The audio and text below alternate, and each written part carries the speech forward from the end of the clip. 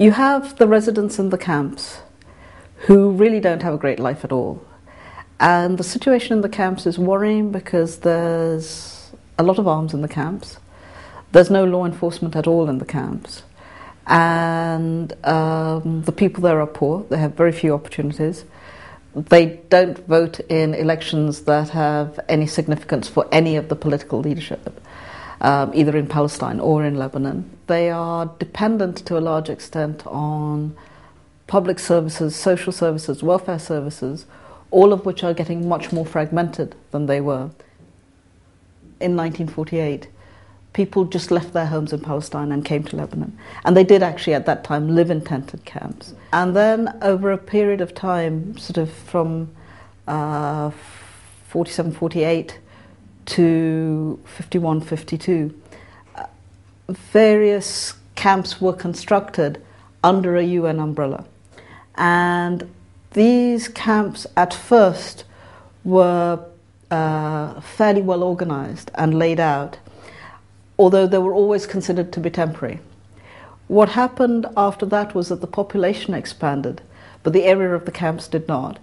So there was an expanding population, no governance structure at all, and people, like all over the world, invested what they had in the space in which they lived. So as families expanded, what happened was that people put in, it was jerry building basically, but they started building buildings that went up. They put concrete in, they put reinforced concrete in.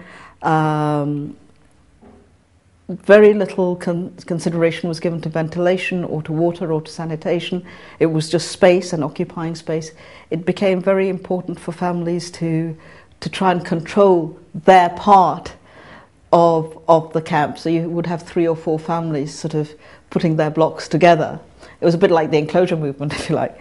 And as a result of which you have no infrastructure in the camps. Electricity is really poor. There are wires all over the place. There's no one actually making sure that these things are safe. Water is erratic.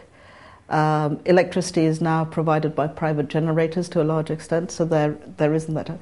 People, when they're living in these enclosed environments, are dependent on electricity, on fridges, on things like this, so food doesn't keep, you get this kind of problem. And then, of course, the sewage system, which was put in initially, wasn't designed for a population that's 5-6 times bigger than it was when it first came in.